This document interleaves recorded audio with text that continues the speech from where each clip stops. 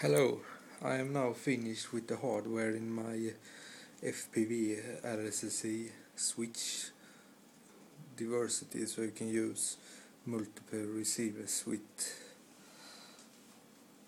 you can use up to 5 different video receivers, and it's controlled based on the RSSI signal. I have modified them so they also output RSSI signal. You just have to solder in a wire in it. Inside there is a pin with RSSI out.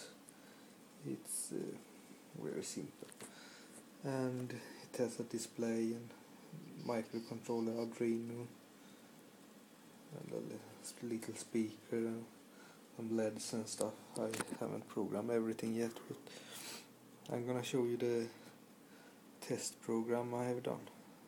When I'm complete, there will be a button here, but I didn't have it in store, so I'm waiting for it. But I'm gonna show you how the program is inside it now. Now when I start it, enter calibration mode, and it says I'm gonna wait until it beeps to turn on the plane's video transmitter. Now it says I turn on the plane's video transmitter, so I do it. So now I move around the plane.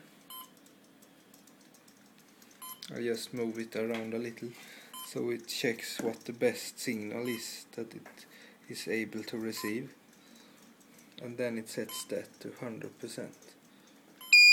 Now it's calibrated. Here it sends the raw value of the minimum. There's the first receiver, there's the second. Notice they are different. One is there is the maximum. This one is inverted. It are different, but it's computerized, so it can handle any RSSI signal outputs. Yes.